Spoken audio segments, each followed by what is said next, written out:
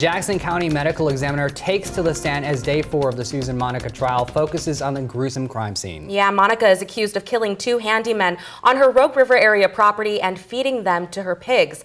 As we've done all week, we again want to warn you certain elements of this trial are graphic. NBC 5's Roma Villavicencio is live at the Jackson County Circuit Courthouse with the very latest. Roma. Kyle, the medical examiner, one of several witnesses to take the stand today. As the first week of this trial wraps up, all of them were investigators in the initial beginning of this murder investigation, and that investigation led one captain to find human remains on the property. And today, some of that information was too much for Susan Monica to watch.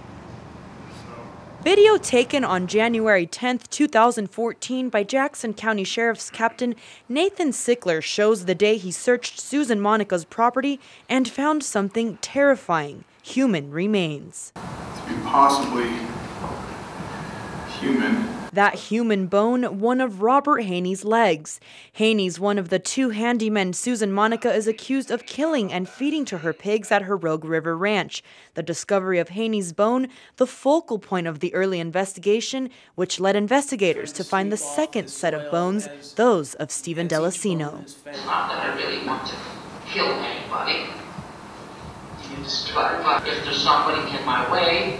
Day 4 of this double murder trial featured more video interview and new witnesses like Captain Sickler, other Jackson County Sheriff's deputies, and a fraud investigator took the stand. But it was Eric Fox, the deputy medical examiner, whose testimony shook the courtroom. I found his remains in there. They were secreted or hidden in behind this storage area. Fox went over horrific details of finding the rest of Haney's bones near one of Monica's pig pens. Monica then got emotional watching the conversation about her pigs. In this case, there seemed to be just a general lack of taking responsibility. Fox testified that they were able to identify Haney through a finger. Delacino was ID'd by matching his bones with his brother's. Objection and move to strike. Defense attorneys cross-examined Sickler and Fox, but one day after Monica questioned the lead investigator, she was absent from the podium today. Coming up in week 2 of the trial, Robert Haney's sons are expected to take the stand. Plus, a woman who used to live on Susan Monica's property is also scheduled to take the stand. That woman did not show